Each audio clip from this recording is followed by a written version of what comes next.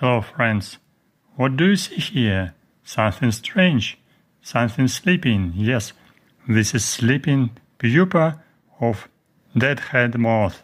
Very interesting moth. Acherontia atropos in Latin.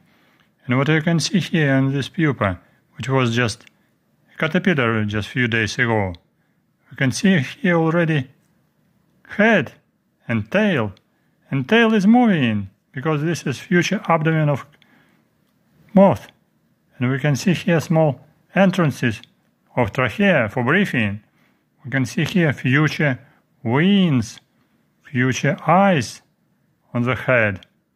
And here this is mouth parts. Here just future legs in the or near the thorax. And if we can turn it,